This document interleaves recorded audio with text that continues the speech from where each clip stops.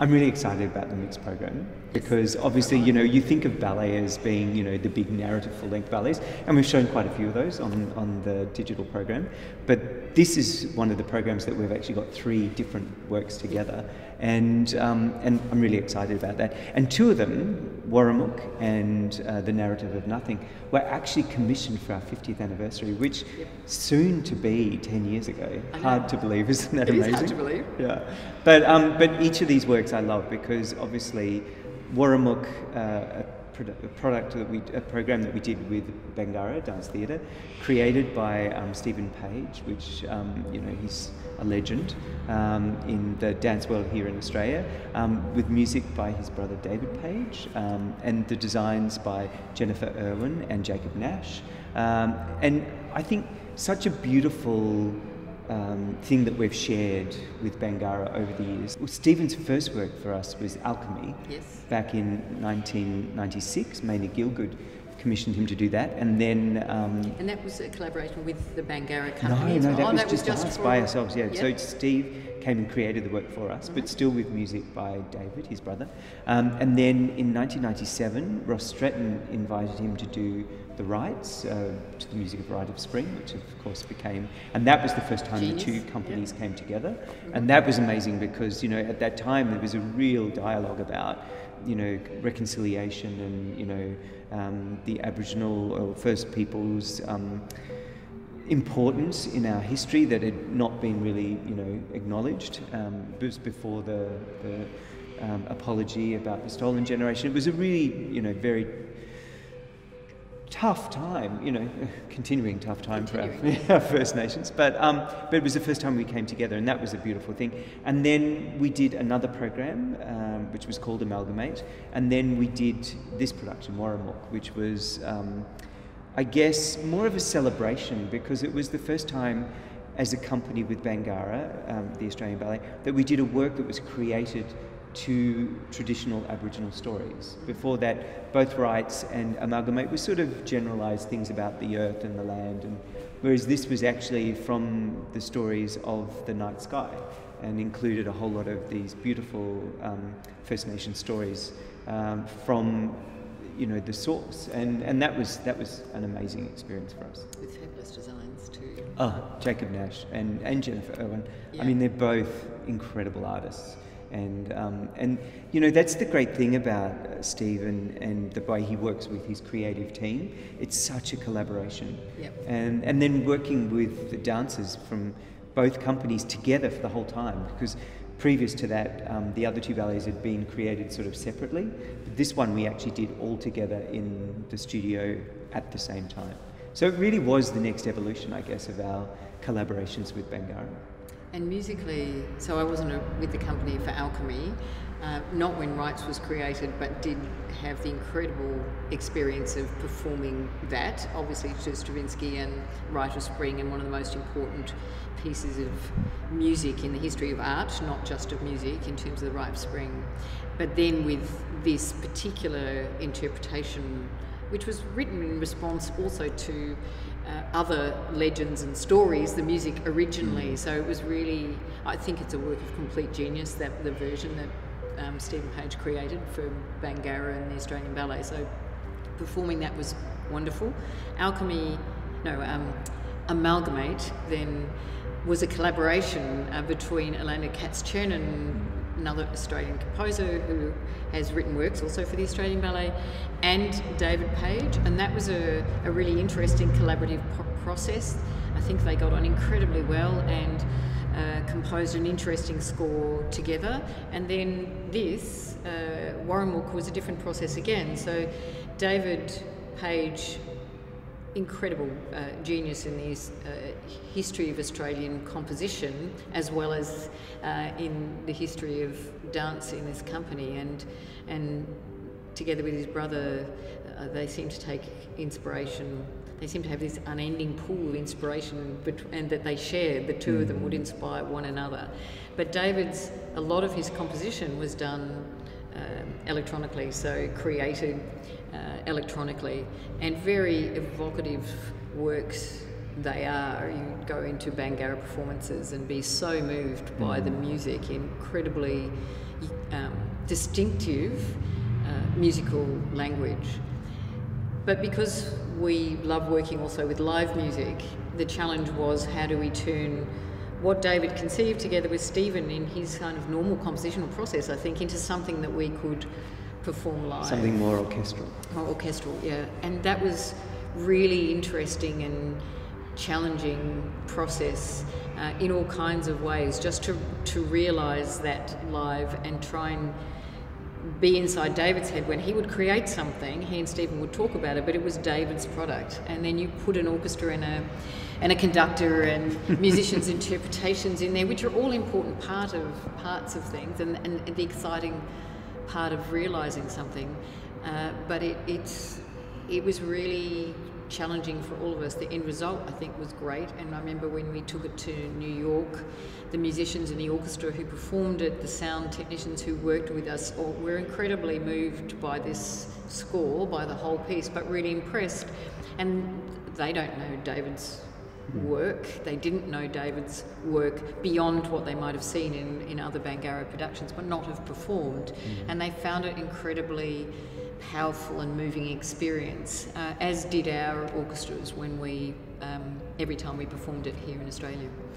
And it's really technically complex. I remember at the time it was recorded content, it was sampled content, and it was the live musicians. You were sort of like in the middle of all of that, sort of directing the path. Yeah. Was that a challenge for you as an artist as well? Yes, because it was about marrying these processes and trying to realise things. Like everything, when we're doing new works, you have deadlines for completion, and you speak, from my perspective as a music director, you're speaking to the composer, and in this case, David worked quite closely with an arranger with whom he'd worked in other contexts, who is very orchestral literate, and I would speak to her. But it was this marriage of what was electronic versus live orchestra in a pit, in a recording studio situation. It would have been fine, because you would have had click tracks and musicians would have had headphones and they could have been listening to the electronic. And the thing about electronic, because it had pulse, it wasn't just sound effects, it actually had a pulse. Now, if not all the musicians can actually hear that recorded content or latch onto the pulse, which they can't unless they've got headphones on, then they would do what orchestras tend to do, and orchestras tend to develop their own rhythm, and in ballet you need to have a much stronger control of that. But it does vary more than if you've got this invariable, here's a click track going, it's, this pulse, and it doesn't vary, and you all play along with that. It's like practicing with a metronome as opposed to actually performing. And so that was the most difficult and challenging process in bringing it to the stage. So how we overcame that in rehearsals, then into the theatre, into the pit, and got the balance right, and managing everybody's expectations, trying to get that all. We did actually achieve that by opening night, but the dress rehearsals were pretty fraught. And of course, artists who, I always have a huge, I guess you do as well, when as artistic director performing the works of the choreographers, we feel the same sense of responsibility to composers, and you just want to realise everything that they have imagined, and that is our job. And in this case, because the other elements, it was really tough to deliver. So it was fraught in a different way for different reasons, but as fraught as every time we head into an opening night, but for different reasons. We did ultimately work out how to do all of that, but even just in terms of technology, as a conductor, I can't put on headphones in a live orchestral context, because I'm trying to manage the acoustic result for the audience. So I have to have my ears working acoustically, but I also had to keep track of all of this electronic. So how we did that took a fair amount of practice and getting used to it. But A, there's nothing like a challenge, and B, particularly when it's artistically so rewarding, and all of David's music is and was, as was the ballet. But I was really proud of what we all managed to achieve, and my main thing was knowing whether or not David was happy with what we achieved. And I think he was. He The was production again. was beautiful. So yes. So Narrative of Nothing was the other ballet, and it was a commission for this particular season. Yeah. And you were in charge of all of that. Well, it was quite a different kind of commission to Warumuk, because Graham Murphy works in very different ways to some others. In this particular case, he didn't have a brief. He knew he had a commission from us, and he knew it was part of a triple bill, but to Brett Dean, he said, Make me something. Make me something and write whatever you like, which is what Brett did. Brett Dean being one of Australia's greatest living composers, but greatest composer, incredible international reputation, working with top companies around the world. Not as much in dance as others, but in this case it didn't really need to be. It was work that needed to be this long, and he could write whatever he liked.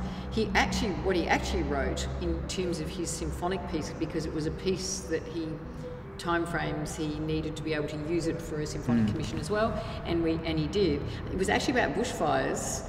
The ballet had nothing to do with bushfires, but that's the great thing about music as an abstract art form. You can imagine a whole variety of things to great music, and it inspires your imagination, and we all tell our own stories when we listen to pieces of music.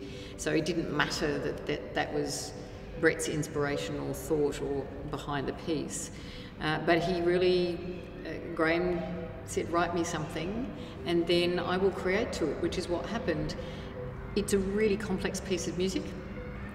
It ended up being for much larger orchestra than we thought we would have been able to fit in the pit, so that gave us some challenges, because it was a piece that had musicians all over the place. It had an orchestra in the pit, a string quartet in another room entirely that was being channeled into the pit and the audience. So a bit like Warumuk, in that there were, electronic components, and then it had stations of other musicians. If you remember the audience, we had to block off seats, so you had kind of quadraphonic sound just coming from the acoustic sound as well, with a block of percussion and a couple of other instruments, several blocks of them in the audience, which was a great effect. Surprised many audience members to suddenly have all of this around them. So that wasn't part of the original brief, but that was where Brett headed, and we managed to make all of that happen. So it was a really complex, powerful piece, really complicated music. It's not easy listening. It's not something that if you're doing the ironing at home you'd necessarily put on, unless you had a really complex ironing and you really wanted to get angry while tackling, I think. But lots of creases. Yeah, exactly. But it is a piece that you want to come back to and back to and back to, which is what happens with Brett's music. There is so much in it that you want to revisit, and every time you do, you'll hear something different. And what Graham responded to, I think, is stunning. I actually really love Narrative of Nothing, and hope that it has a long performance history with our company, because it's certainly in my time with the ballet, in your and my time together, we haven't had that much abstract work, and certainly nothing else from Graham, I think, in that time. And I think it was story ballets. That was his thing too. He'd done so many of these big story ballets. He wanted to do an absolutely non-narrative work, hence the name, Abstract of Nothing. Yeah. Enjoy.